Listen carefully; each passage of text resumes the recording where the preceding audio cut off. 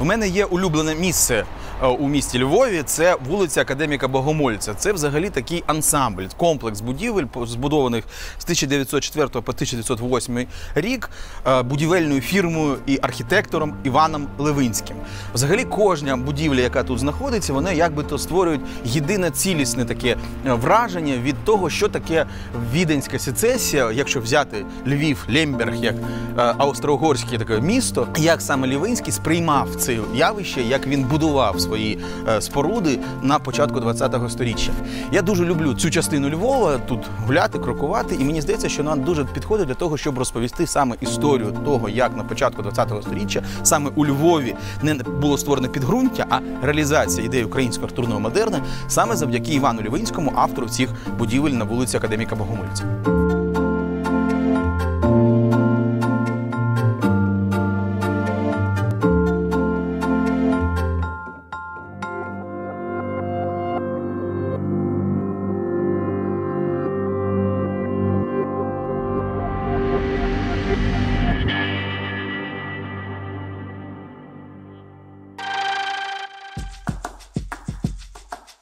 Все життя Івана Левинського пов'язано зі Львова. Він проєктує, він будує, він отримає невеличкі статки і разом з відомим львівським архітектором Захаревичем, який був дуже авторитетний у львовському загалі, він починає працювати над створенням невеличких будиночків в новому районі Львова, Кастелівці. І на цьому він заробив перші свої великі гроші. Він викладає, він працює як архітектор та забудовник. І на початку 80-х років 19 століття він створює свою власну фірму. Це була дуже така ризикована ідея, тому що фактично спочатку це була фірма, яка спеціалізувалася на виготовленні різних будівельних кахлів, але це була, як би сказати так, філія праської контори, праської фірми, яку він заснував на вулиці, сучасної вулиці Генерала Чупринки, 58. Він придбав ділянку землі, побудував першу таку будівлю для цієї фабрики, другу, і трохи вона розширювалась, і створилася окрема, незалежна від праських замовників, праського керівництва, фірма Івана Левинського. Я гадаю, що все ж таки це була така певна розумна ідея, ну і подальші роки показали, що так само воно і було, тому що спочатку всі ці необхідні керамічні вироби для будівництва, для оформлення фасадів, оформлення інтер'єрів, вони були імпортовані з інших міст і привозили їх до Львова. На це витрачали великі гроші, і думка створити своє власне виробництво, яке б використовувало власні гліни, власних майстрів, яких він привезив з сіл, і тому це було більш дешевше, і навчав їх, і підвищував їх кваліфікацію. Все це була така розумна ідея, як заробити гроші там, де вони буквально лежать на землі. 50% всіх опалювальних печей у Львові зараз, вони були виготовлені фірмою Івана Левинського. Він став заможною людиною, дуже впливовою людиною, і до його фірми зверталися всі молоді архітектори, і не лише молоді архітектори, які хотіли отримати замовлення на будівництво яких таких значних кам'яниць, значних споруд у центрі Львова. Так популярність Івана Левинського зростала і зростала, і він став, можна так сказати, королем львівських забудовників.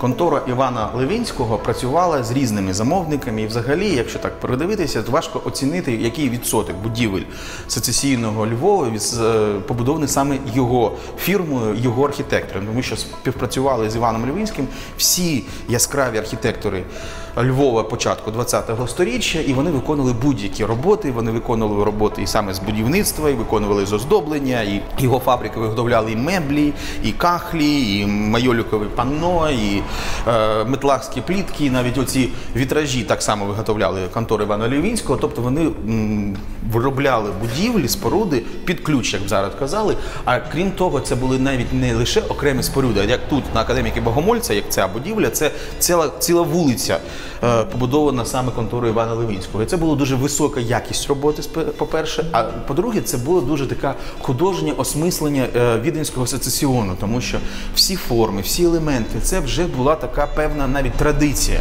сприйняття того, як цей стиль, це явище, воно входить до європейської свідомості і стає вже таким певним, ну як би то сказати, нормативом. Цим всім володів і сам Іван Левинський, і його фахівці, його художники, його архітектори, його контори.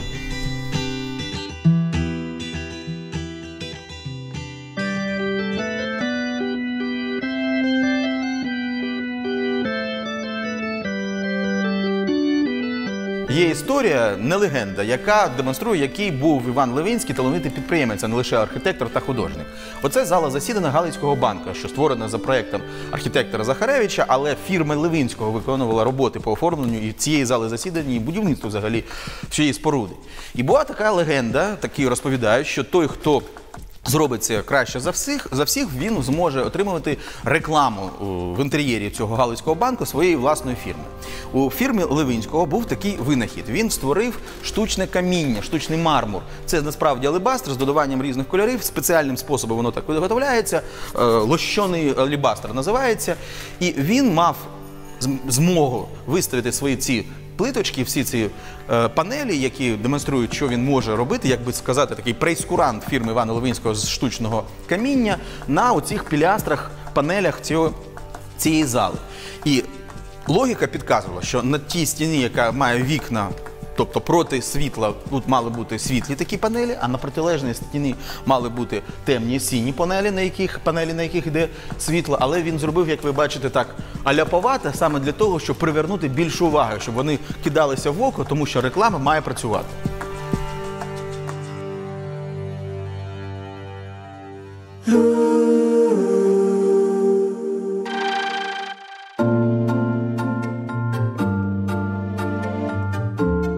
Наша розповідь про український архітектурний стиль не ставила собі за мету створити такий повний каталог об'єктів, скажімо, українського архітектурного модерну. Ми, коли розповідали, скажімо, про полтавський осередок, нам важливо було показати вам головну будівлю цього явища – будинок полтавського земства, тому що саме на ньому можна побачити всю цю думку, яка була у Василя Кричевського і тих людей, що створювали український стиль на початку ХХ століття, тому що це дуже яскравий приклад. Так само було, скажімо, і в Харкові, коли ми демонстрували декоративний модерн на прикладі Харківського художнього вчилища Константина Живкова, або, скажімо, у Дніпрі, тому що головний представник цієї школи – це був будинок Хреннікова у Дніпрі. І так само було і у Львові, коли створювався Галицький сецесіон, Галицька сецесія, приклад українського модерну саме на заході України, тодішніх Галицьких землях. Є такий будинок у Львові, який є демонстрацією, саме повну демонстрацію тих тенденцій, які були саме тут.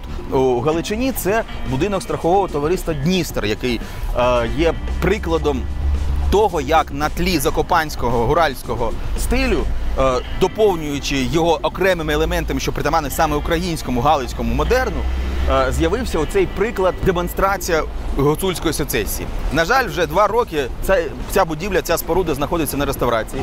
Фасад, який є демонстрацією цих всіх керамічних принад гуцульської сецесії, знаходиться за сіткою ремонтною, за арештуванням. Але ми обов'язково маємо розповісти вам про цей будинок окремо.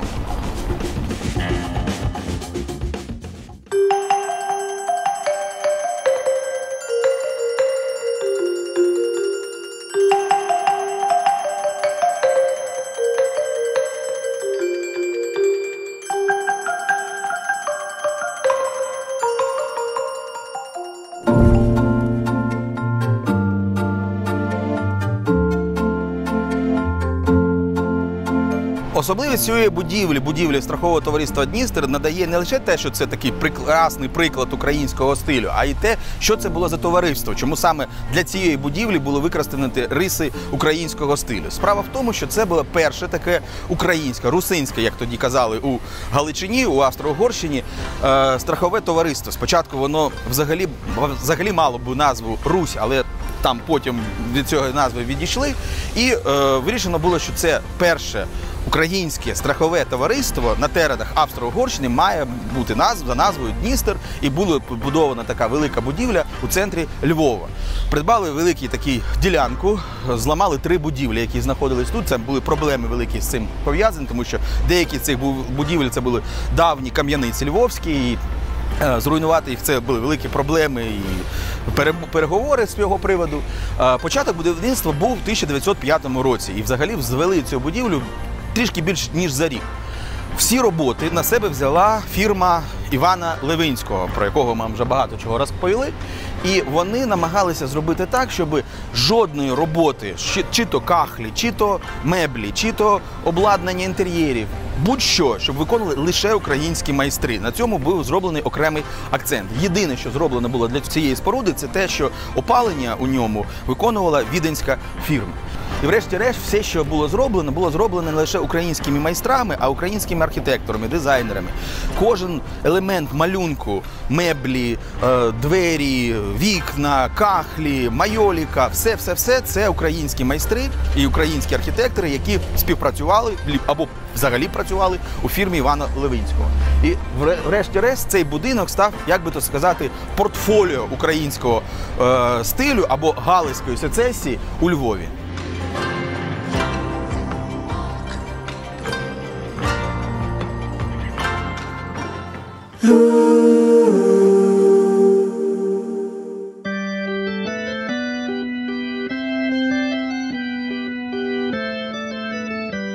У 1910 році на околиці Львова, на Личаківці, була побудована ця клініка Червоного Хреста. За проєктом Олександра Лушпинського побудувала, до речі, це так само контора Івана Левинського. І з'явився такий осередок гуцульської сецесії тут, на Личаківці, на вулиці Личаківській, 107. Зараз це клініка Університету прикордонної служби України. А взагалі, якщо придивитися до цієї будівлі, вона дуже полемічна, як на мій погляд, тому що в неї, крім цієї гуцульської сецесії, численні приклади і закопанського стилю, в його оздобленні, в дерев'яних елементах, взагалі в силуетах та абрисах. Але оці майолікові вставки контори Івана Левинського все ж таки роблять це впізнаним таким прикладом українського архітектурного модерну. І сама ця будівля, вона така, так само, як інші приклади українського стилю, які ми вам вже показували, скажімо, під Нежином чи у Харкові, вона виглядає така казкова вілла, що оточена зеленими цими деревами, і численні ці труби камінів, що знаходяться всередині, так само придають цьому такий виразний силует, додають образності та виразності. І взагалі, якщо дивитися на цю будівлю з різних боків, вона з жодної фасад не має такого вигляду, який повторюється.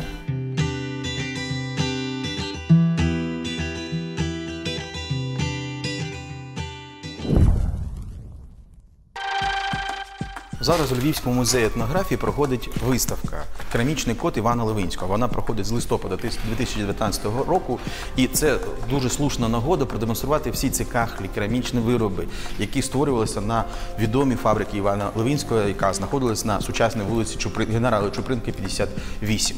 Дійсно, численні елементи оздоблення інтер'єрів, кахлі для камінів, для таких предметів опалення, посуд, декоративні керамічні вази і все інше виготовлялося на фабриці Івана Левинського, і численні пропозиції, які розробляли його художники, вони мали такий гуцульський код, гуцульське походження, тобто зверталися до народної української традиції. Але окремо хотілося б звернути увагу на цю частину експозиції, тому що якщо нам зі сходу України не пояснити, що праворуч це приклад закопанського стилю, тобто гуральський, тобто він більш такий м'який і стриманий, а ліворуч це те, що тоді, на початку ХХ століття, вважалось гуцульським стилем, і мода, і попит у Львові, і взагалі на Галичині на оцей народний стиль була дуже сильною, і виготовлялись меблі, виготовлялись посуд, виготовлялись різні речі, які можна було використовувати в інтер'єрі, і все це робили на фабриці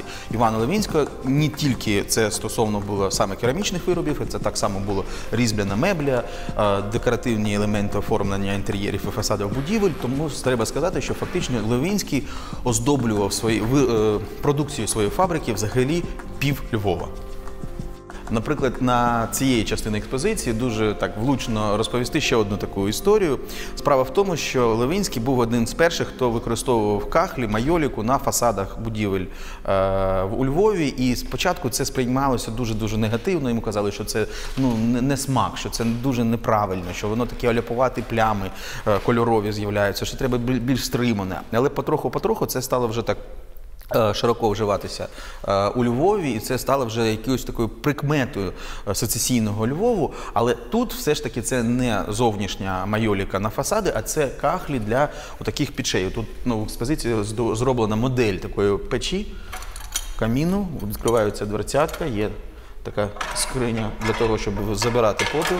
І взагалі її можна було зробити з будь-якого матеріалу, як модель демонстраційної, але вона все ж таки зроблена з кераміки для того, щоб можна було побачити, навіть погріти руки біля цього. А оці кахлі для печей, вони демонструють те, що дуже різні мотиви були. Я б, наприклад, сказав, що це все ж таки не український, не гуцульський, не польський мотив, а більш мавританський. А оці дві кахлі – це приклад такого традиційного українського народного мистецтва, керамічного мистецтва, притаманного, до речі, Західної України.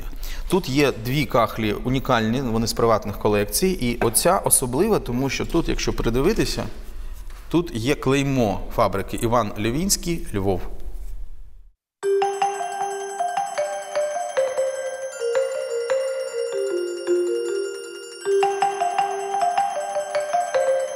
Контора Івана Левинського опанувала найбільш модний тренд початку ХХ століття, оцю саму віденську сецесію, і всі ознаки віденської сецесії – це був арсенал форм, засобів, з яким працював Іван Левинський та його архітектори, що входили до його архітектурного бюро, такого гурту львівських архітекторів.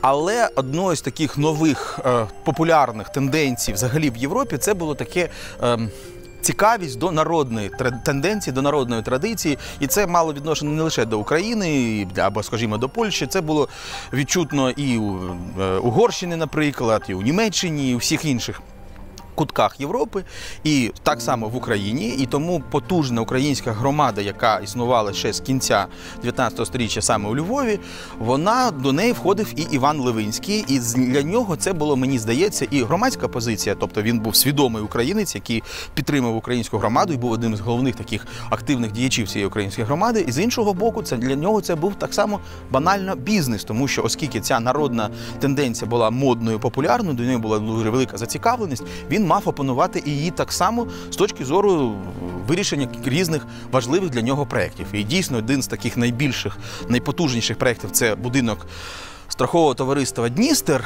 а інший проєкт, який ми можемо вам показати, тому що він зараз, на превелике щастя для нас, не на реставрації, не закритий сіткою, арештуванням, це оцей будинок на вулиці Генерала Чупринки, 103, де зараз знаходиться головний корпус лісотехнічного університету у Львові. І є це, на мій погляд, це квінтесенцію цих пошуків українського архітектурного стиля саме на заході України, в Галичині, тому що, по-перше, цю роботу спроєктував Іван Левинський не один, а всі головні герої, персоналії, які входили до цього гурту українських архітекторів, Тадеуш Обмінський, Лев Левинський, Олександр Лушпинський, всі брали участь в проєктуванні саме цієї будівлі.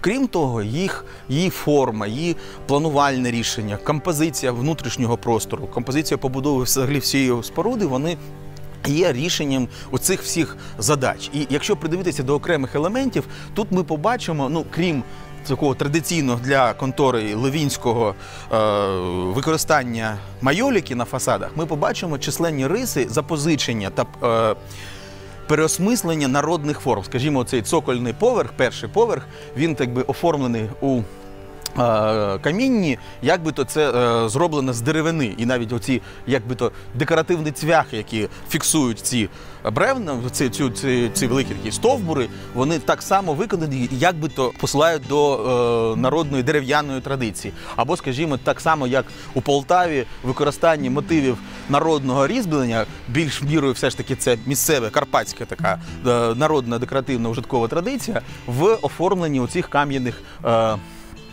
віконних отворів. Як створений дах, як його вінчає оця центральна частина з такою баштою. Взагалі, велика кількість таких елементів, які є уособленням стиля українського архітектурного модерну тут, на заході України. І крім цього, воно виглядає як би то природньо, як наслідок тих пошуків, які починалися ще в останньої чверті 19 століття у дерев'яній архітектурі, про що ми вам розповідали раніше, як вони перейшли з цієї дерев'яної архітектури до кам'яної архітектури, такого великого масштабу.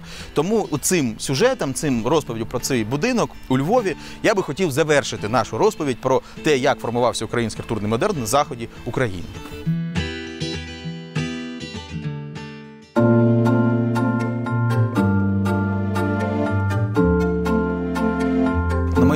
дуже важливо пояснити, чому саме ця будівля у Львові стала таким зразком українського архітектурного стилю. Для чого її будували? Це була гімназія та бурса Українського педагогічного товариства у Львові. Тобто вони готували вчителів народних шкіл, українських народних шкіл. І будівля ця була побудована на народний кошт, тобто на гроші, які збирали з української громади. І важливо було, щоб саме те, як вона виглядала, було б відображенням тих тенденцій, тих пошуків українськості у Галичині. І дійсно, це такий, на мій погляд, ще й ланцюжок, який поєднує цей сюжет з сюжетом про школу Апанаса Сластіона на Полтавщині. Тому що дійсно від освіти дуже багато чого залежить. І цей осередок народної освіти у Львові, у Галичині став дійсно таким взірцем українського стилю.